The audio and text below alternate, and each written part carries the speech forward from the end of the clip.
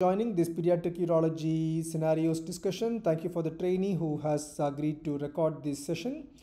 The scenario is you are referred a newborn baby age day 5. The reason for the referral is the pediatric surgeon has found a lump in the low back of the baby. Otherwise, patient is passing urine well. The examination showed bilateral descended testes. So why there is a urology referral? The urology referral is most likely due to the possibility of development abnormality of his lower spine, which might be a meningomyelocele or sacral agenesis, which will have a significant impact on the patient's urination and control of the bladder. Okay, so what are the possibilities, differential diagnosis for these lesions? Meningomyelocele, sacral agenesis.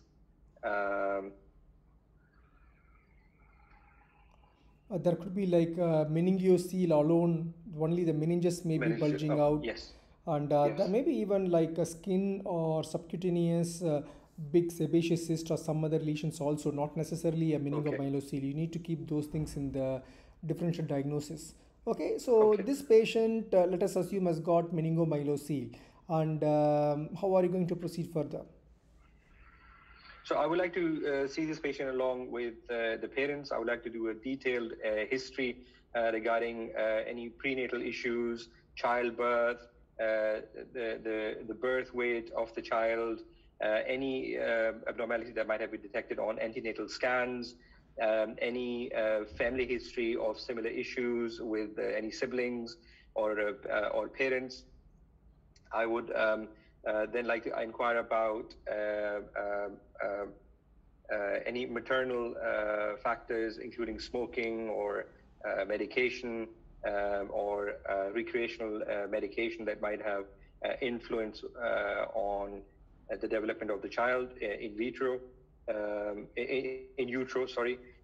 I will then want to examine the child. I would like to examine the general physical appearance of the child, examination of the genitalia, including if it's a male or a female child, and the examination of the back.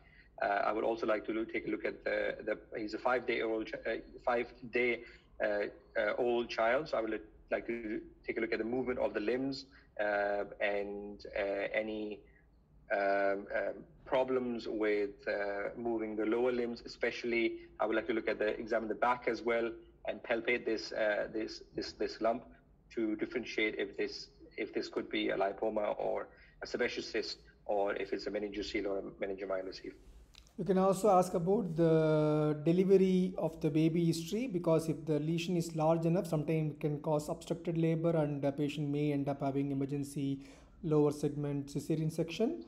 And examination showed bilateral well-descended testes, external genitalia normal, abdomen soft, blits were normal, and this soft, boggy, fluid-filled lesion present in the lower sacrum corresponding to the sacral end of the spinal canal.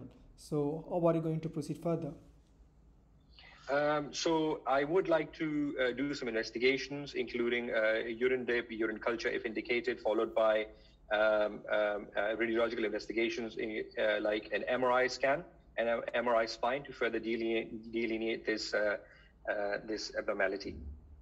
Okay, so in this context, you can just bring in your pediatric physician or even a pediatric neurologist, because mostly they will be the primary people handling this baby. And so they will be arranging an MRI scan, and you will be closely liaising with them to find what are all the findings in the scan and what are all the urology implications. So the MRI scan showed a meningomyelocele involving the S1, 2, 3 segments of the sacrum. So what are the urological implications? S1, 2, 3 of the sacrum. Fine. So the urological implication will be that this child will have problems in gaining control of his bladder. And this child, the likelihood is he might have a urinary retention, or be completely incontinent.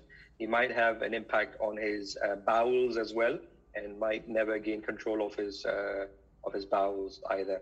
But as the child is only 5 days old, I would also like to reassess him periodically into his adolescence, to see the impact this child might have had, and treat the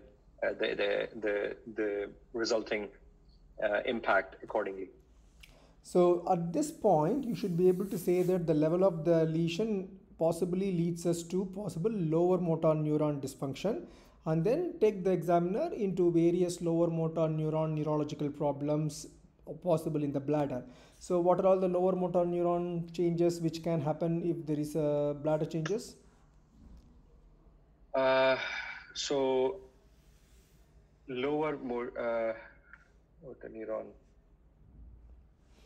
So in broad, what happens is lower motor neuron, upper motor neuron. So lower motor neuron means they are all the nerve supplies which is directly getting into the bladder. So if the lower motor neuron is severed or is the deficit, means the bladder will become hypocontractile or acontractile. The upper motor neuron are the one which control the lower motor neuron. So if there is a problem in the upper motor neuron component, then the lower motor neuron will have an uncontrolled hyper innervation, which results in hypercontractile, or patients can present with incontinence and high pressure, detrusor, etc. So that broad classifications you need to make with the clinical examination itself. Of course, further treatment will be based upon the quantification test which you are going to arrange. So this patient clinically supposed to have a lower motor neuron dysfunction, possible acontractile or hypocontractile bladder. How are you going to evaluate him further? I would want to assess him again in the future when he's a bit older, to see the clinical implications of his myelocele. So before getting into that, at the present stage, you should make sure that his bowels are okay, and you should have proper multi-departmental input, pediatric nurse, everybody you can involve now, because any problems in the bowel like loaded bowel, the bowel also can have the same problem of decrease in the peristalsis because of the lower motor neuron dysfunction. Yes. So the constipation, loaded colon, these things should be taken care, because anything happens in the bowel will indirectly affect the front passage micturition also. And as far as the hypocontracted bladder is concerned, you may sometime have to start the treatment quite early, and you may have to initiate the treatment so that patient will not go for urinary retention and later like upper tract damage. So you can plan for urodynamics quite early, maybe like 6 months time, so that the patient is at least big enough for catheterization, etc. Or till the patient gets that body weight gain, you can keep the patient at least on the continuous draining bladder catheter, so that the bladder is drained well, or if the parents were nicely encouraged to perform intermittent self-catheterization. What precautions you will take when doing urodynamics in a young baby like 6-month-old?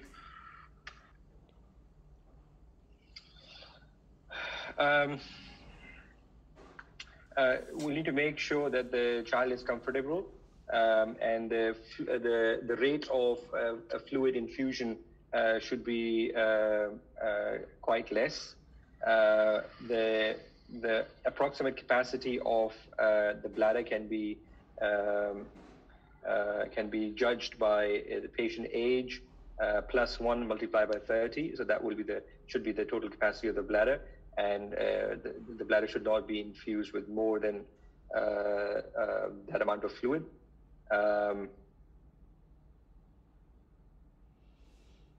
So in this scenario, before even getting into the urodynamics, since the child is only 6-month-old, you need to decide how are you going to do the urodynamics. Child, because of the young age, may accept the catheter because the urethra may be still insensate. Only the children, when they grow, the sensation in the urethra becomes nicely developed. So the catheterization could be possible, but whether the child will cooperate for appropriate filling phase, and whether you want to do it like a video urodynamics so that you can demonstrate any reflex if it is there on the same time, and how are you going to demonstrate the voiding phase? Are you going to remove the catheter and see if the child voids by himself, if not by using a Credes maneuver, or you are going to do everything under GA, so that the catheter is placed under GA, filling phase is done completely under GA, and then the child woken up, catheter removed to see the voiding phase when the child is awake. So you can discuss in these two things. Once we are doing the urodynamics, as you said, bladder volume is important so that the irrigation going in and the filling of the bladder is appropriately tailored to the patient's calculated bladder volume. Okay. Okay.